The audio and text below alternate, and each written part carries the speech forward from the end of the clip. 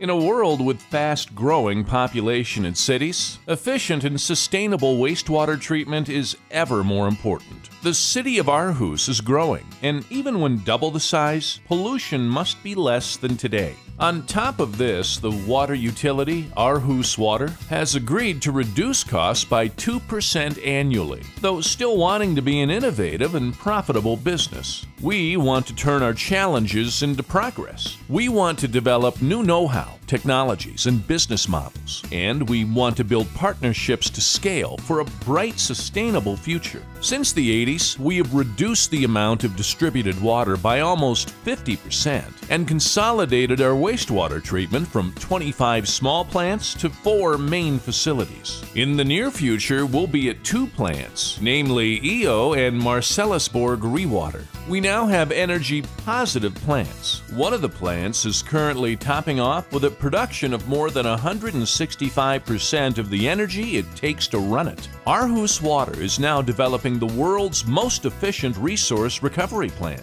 and to do so, a number of innovation areas are identified: resource extraction level, working environment, modularization and flexibility, new industrial symbiosis and business models, international R&D platform for universities, corporates, and startups, public and educational facilities and resources, being a spectacularly good neighbor to marina, beach, and city. With the new ReWater facility, ambitions are high. We want energy production higher than 250%, phosphor extraction higher than 80%, new water qualities for industrial and recreational use, industrial ingredient extraction and production, fertilizer production, plants and future food production, new and yet unknown possibilities coming from universities, startups, and corporate partners. We're open for suggestions, collaboration, and business.